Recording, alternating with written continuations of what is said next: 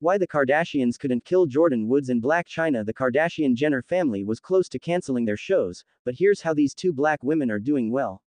Welcome viewers to my channel. Please subscribe, like my video and turn on notifications so you don't miss our next update. Individuals of color, and a couple of white men, who lay obliterated before the Kardashian-Jenner team are legend. Or would it be a good idea for us? We say army, yet we can't say the equivalent regarding individuals of color. Take these two young women who went from being best pals to foes to the Kar-Jen sisters, however not just lived to recount to the story, as the colloquialism goes, yet are reproducing new sections of their own. Jordyn Woods and Blac Chyna nearly lost their lives. After facing the wrath of the Calabassas girls, some people, particularly men, can't say they're doing too well, but Jordyn and Blac Chyna persevered. A timeline of their lives before and after their affairs with Kar-Jen is provided here. Kylie Jenner and Jordyn Woods met in 2012 through a mutual friend named Jaden Smith. Woods' dad dealt with the arrangement of the new sovereign of Bel-Air. The two were practically inseparable by the following year. Between the beginning of 2016 and the beginning of 2017, Blac Chyna and Rob Kardashian went through a series of splits and reunions. In July 2017, Rob Kardashian took to Instagram to expose Blac Chyna for cheating, post naked photos of her, and make the accusation that she was abusing alcohol and drugs. In the same year, a number of restraining orders against Rob were issued to Blac Chyna. She filed a lawsuit against the Kardashian family as a whole in October 2017, alleging that they had damaged her image.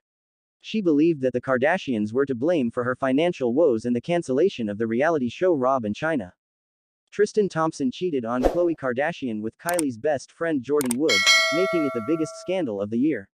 At first, Thompson, who had previously been caught cheating on Khloe, denied the allegations.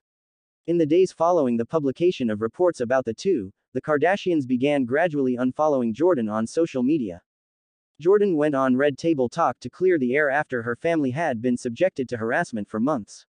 She was at his house for an after-party, according to Woods, and he kissed her as she left the party. She concedes that she was cooperating excessively near him that evening, which exacerbated things than it was. She denies ever having a relationship with him or sleeping with him. Rather than withdrawing and allowing the show to destroy her picture, Jordyn quickly began to turn and become well known. She made her acting presentation as the person, in developed-ish. In 2020, Jordyn competed on The Masked Singer as the kangaroo. The judges were shocked by her raspy alto voice, which lasted for several episodes before she was eliminated in April.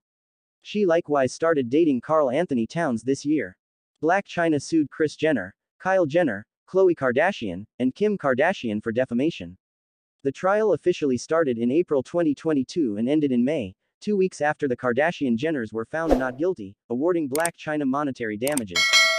On her birthday, May 11, 2022, Blac Chyna, who now goes by her birth name of Angela White, was baptized. Her new walk with Christ has also included closing her OnlyFans account, which brought in approximately $1 million annually. Angela White has been documenting her efforts to reverse the cosmetic surgeries she began when she was just 19 years old. Her plastic specialist endured 8 hours eliminating all of the silicone from her backside. She revealed that her butt contained 1,250 cubic centimeters, of silicone, equivalent to a 2-liter Coca-Cola bottle. As a result of having the silicone in her butt removed, she lost over 10 pounds.